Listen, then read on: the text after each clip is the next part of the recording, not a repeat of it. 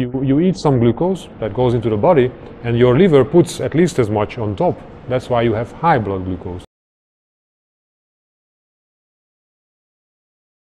I'm here again with Gabor Erdosi, Master of Molecular Biology and also an MBA, I believe. Yeah, both are pretty formal, so I don't use any of those much in my profession and even in my scientific interest. So yeah, it gives me some basic understanding, but I had to work up myself from the basics. I went back and read everything starting from the 50s, basically. Right, and I'm well aware of the thousands of papers because you've sent me many of them. I was quite similar with biochemical engineering. It was very useful as I went on the journey, but you got to use your technical kind of ability and all your other skills to research these things. So you set up the Lower Insulin Facebook group, which is a fantastic place to understand all of the metabolic mechanisms of insulin resistance, hyperinsulinemia, and where most chronic disease comes from.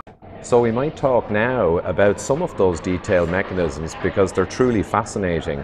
And maybe I think your own suggestion was to start where you started in your research, looking at the liver and the insulin and glucose, but then working through over the years as you got right to the root of the problem. Yeah. I think I've never told this story openly, at least publicly, but it all started with a regular weight loss process.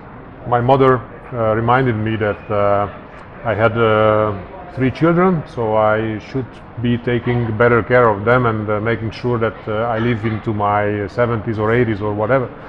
And that was because I was overweight. I had something like 35 kilos, that's 75 pounds or something like that. So, and then I'm a lazy guy, to be honest. So having some roots in biology, I decided that there must be a smarter way to lose that weight than counting calories and counting what I eat and then just running around the block like a crazy man. So I decided I first start reading. I gave it a few weeks and then do something which offers the possibility that I don't have to do that. I mean, counting and running. So as a lazy guy, I started reading. It was during Christmas holidays back in 2013, I believe, and recognized that there are a lot of diets which many call fad diets, and these offer exactly what I was looking for back then. So I started out with something like the Atkins. So I went almost zero plants, just some leaves. And some seeds on top of the leaves. I remember that time. So and I ate all the meat I wanted. It was wonderful. I mean, I couldn't believe it. As a biologist, it sounded just crazy. And then I started losing weight very fast. And in 5-6 months, I lost basically all the excess, something like 30-something kilos. I was not measuring my weight before, so I don't know where I started from. But I lost at least 30 kilos, probably more. That's 70 pounds, something like that, in 5-6 months. And then I started. Then I continued reading. So I just continued to read. First I was reading blogs, and then I was reading books, and then slowly but surely I turned to original research papers, because I found out that whenever you read a book or a blog post or a series of blog posts, it closely resembles somebody else's opinion, and it's not necessarily my opinion. So I started to read more and more original papers and less books and blog posts, and finally I ended up with all these thousands of papers. Maybe I read half of them. I'm not sure how many. All the abstracts, of course, because only after that I save a paper. But otherwise I read or quick read maybe half of them. So getting close to 2,000 maybe. 2,000 papers in total. Yeah. And but it's not to brag, just to put a perspective on how much I read. I read sometimes 5 studies a day, sometimes 5 studies a week. It depends on my free time. That's quite a lot. I mean, somewhere in that region, but I've lost track at this point. So yeah, I don't really count. I just see in the application how many I have on file, and I just estimate how many I read. It's just a vague figure. I don't know. But the key thing is that you, like me originally, funny enough in my case, I went straight to PubMed and ResearchGate because I didn't even know what book to look for GGT and elevated ferritin. So I had to go straight to the research papers because there was no other route. But anyway, I digress. So reading all these research papers, you were following a problem-solving path, moving from where you started, which ended up giving you a high meat, high fat diet, losing 30 kilograms. That's huge. I lost 15 and I thought that was big, or 65 pounds, that is, for the American audience. Your journey continued deeper into the science. So where did you go next? My interest back then was mainly about diabetes, and I think actually it still is. So I started with the liver, and the liver-specific approach is still very common among endocrinologists, I think, because if you read some science, then you recognize that it's not really a problem of clearing the glucose from your blood, but the major problem is that a diabetic keeps producing too much glucose by the liver. And I recognized that very early on, and then I tried to find out what went wrong with the liver.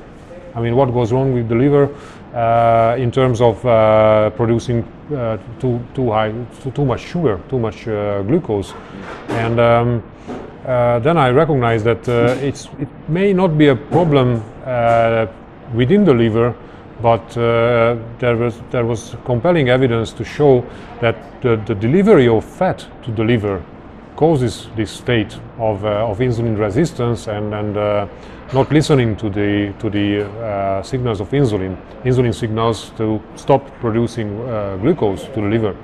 And I recognize that fatty acids are being delivered even in the fat state. So when you eat, how the body normally works, you should stop releasing the majority of the fatty acids from your adipose tissues, and then at the same time you should stop or greatly reduce both.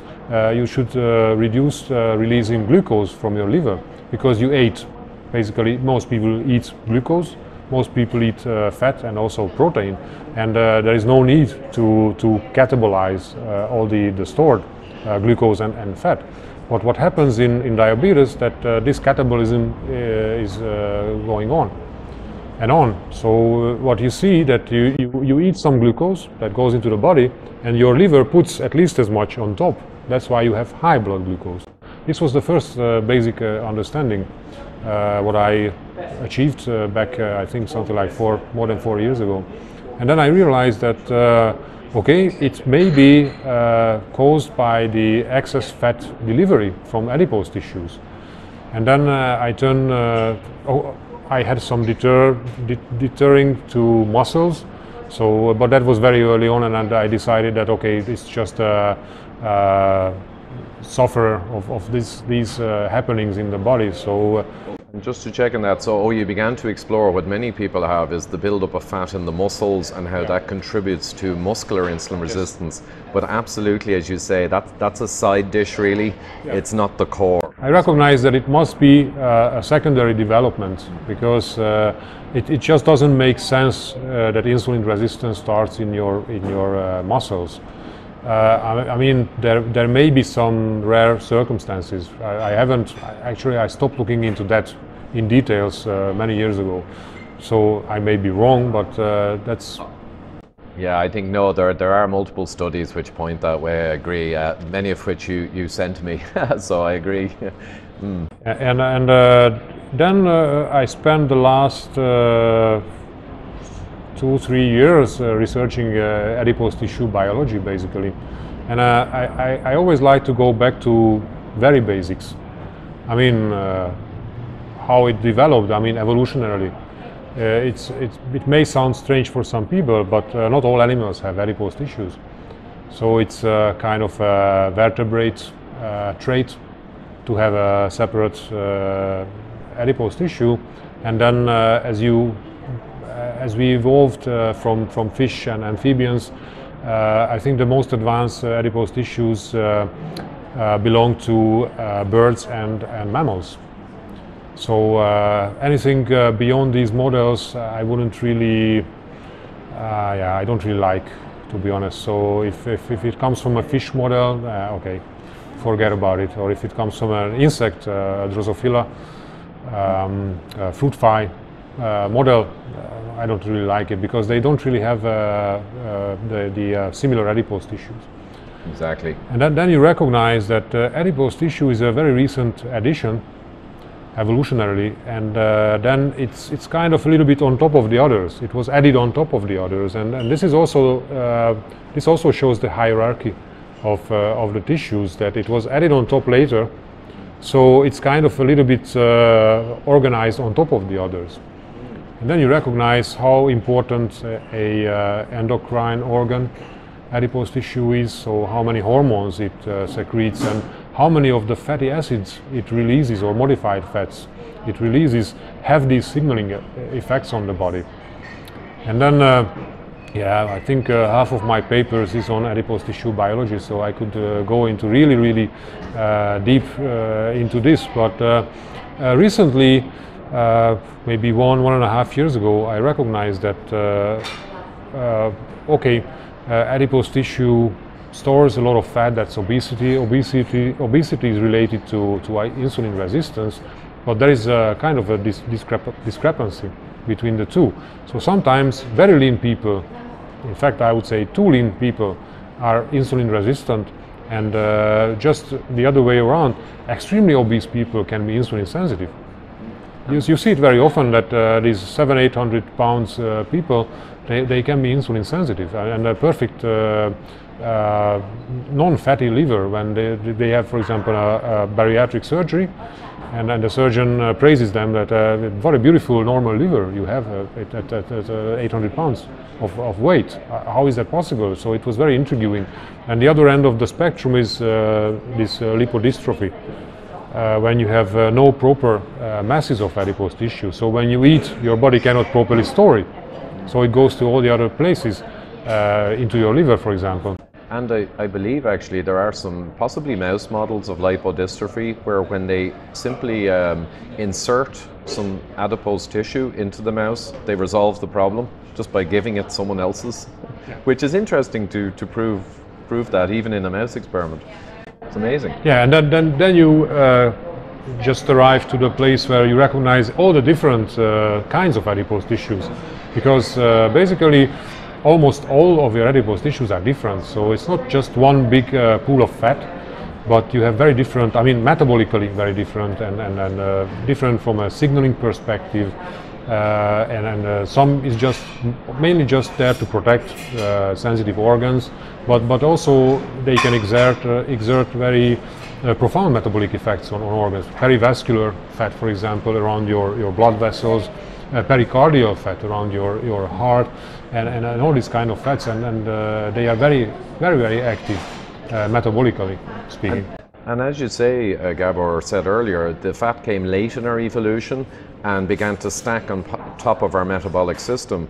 But now you're saying there are many types of fat, or almost species of fat, that developed for different functions, I guess, and they're extremely metabolically active. So maybe if you work, I just had a thought, work from the kind of safest, most generic benign fat back to the more interesting fats. Yeah, I think generally speaking, fat below your waist is protective.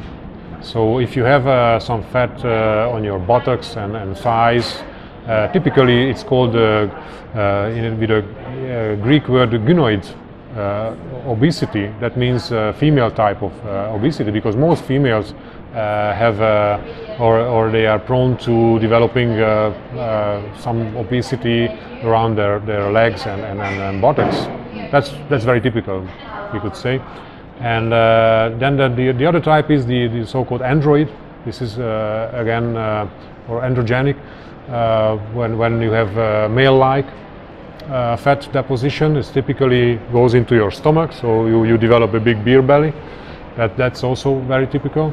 And there are a lot of other types of tissues. How superficial adipose tissue on your stomach, for example, or how deep it is, determines the benign nature of this tissue. The more superficial, the better to store excess fat.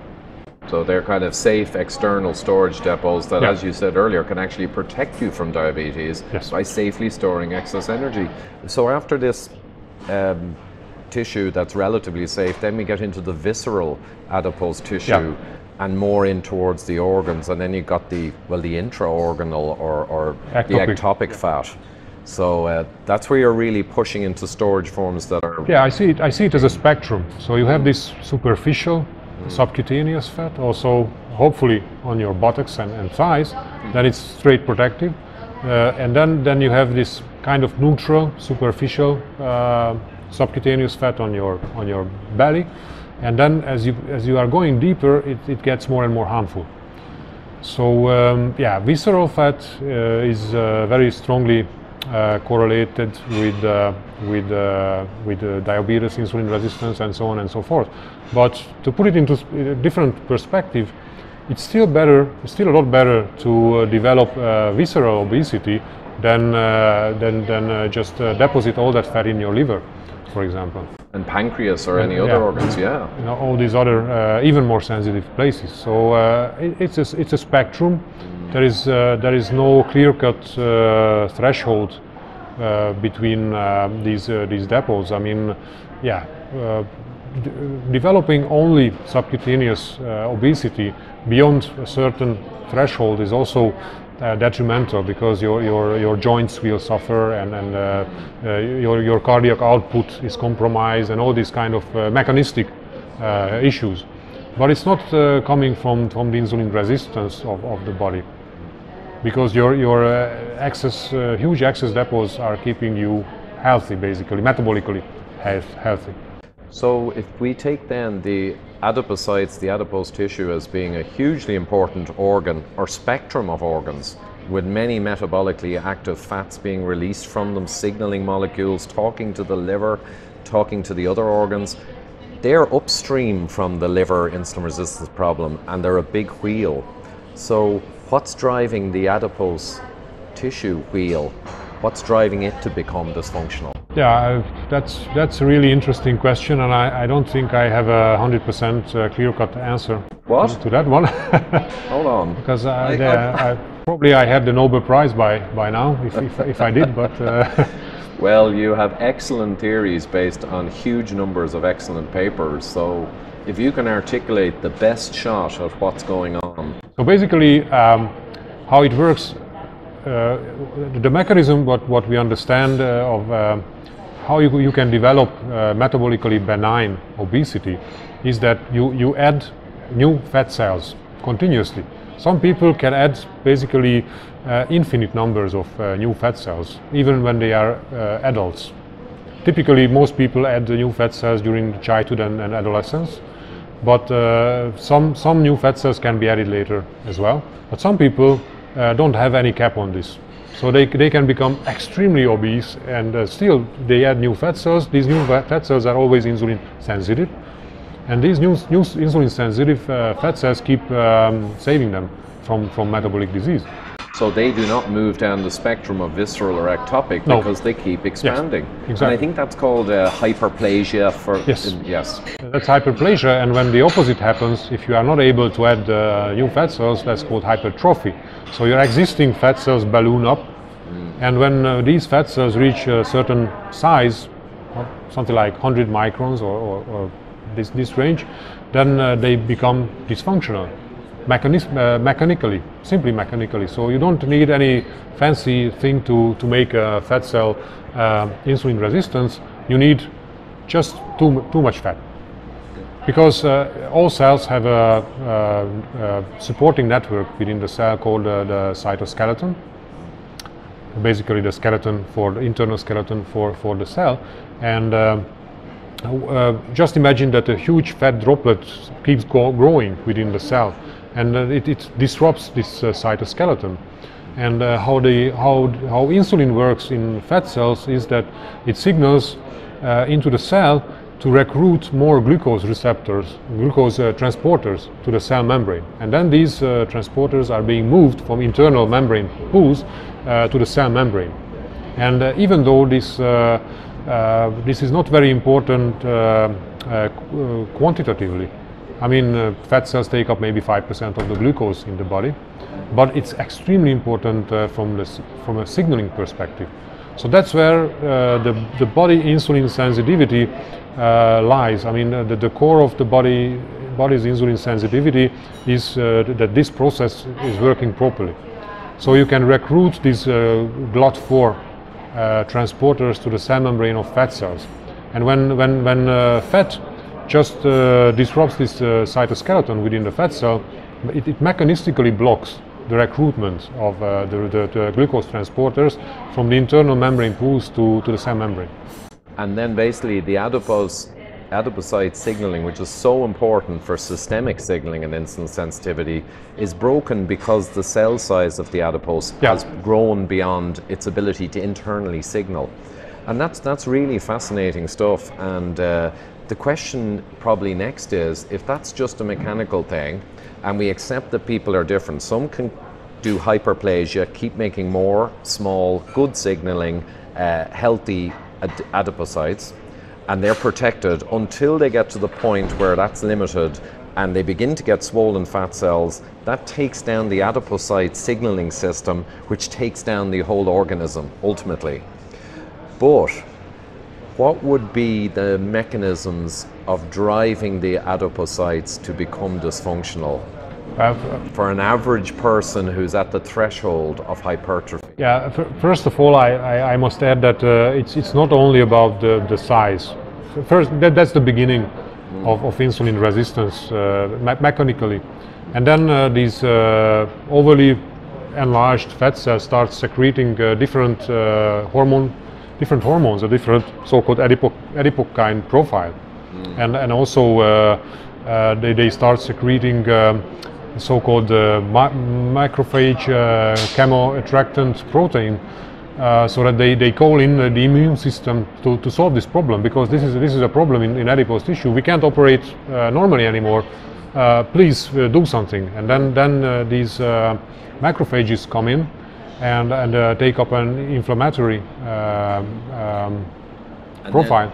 And then if you measured them, what no one does, your IL-1 beta and your tumor necrosis factor alpha and all these things in that state would be beginning to rise, but they're not standard blood tests, so no one sees it. Yeah, yeah, but that's the second step. So it's very close to what you can actually measure in the blood, because you cannot really measure. You have to take a biopsy from your fat, hopefully also from visceral fat. It's very clumsy and you don't really want to do that. What you can do first of all from a blood test is having look at the adipose specific inflammation, because that's very telling. And what can make an adipose tissue non-responsive? I mean, in general, this inflammation is absolutely necessary for proper expansion. So to recruit new immune cells and then to recruit new pre-adipocytes, so that can be converted to mature adipocytes, this inflammation is absolutely fundamental. This is not the problem, but when this persists, when the acute inflammatory response becomes chronic, that's the real problem. And what can make an adipose tissue chronically inflamed? I would say there is a very nice study showing that insulin, very high levels of insulin, can further contribute this.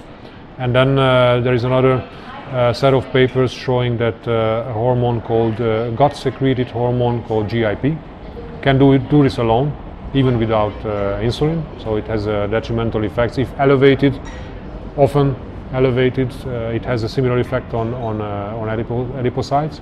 And that's GIP, I think it's glucose insulinotropic polypeptide. Glucose-dependent insulinotropic polypeptide. That's a secondary name actually to match the first name it was given, because first it was given the glucose, the gastric inhibitory polypeptide, and then they found out that it had no inhibitory effect on gastric emptying, so they had to change the name, but they wanted to keep the abbreviation GIP, so they came up with this weirdo name of glucose-dependent insulinotropic polypeptide. Yeah, that's the official. And so if we just dwell for a moment on that, that's the GIP. It's a hormone released from the gut, depending on what you eat, will affect how it's released. And it signals to adipose tissue, and you don't want it too high or too often or too chronically high. It signals to bones, it signals to adipose tissues, but yeah, the first action that was recognized was signaling to the pancreas, to beta cells and alpha cells. And what it does is it increases the insulin response, so to blood glucose. Actually, it can double or triple the insulin response to blood glucose. And it also signals the alpha cells to release more glucagon.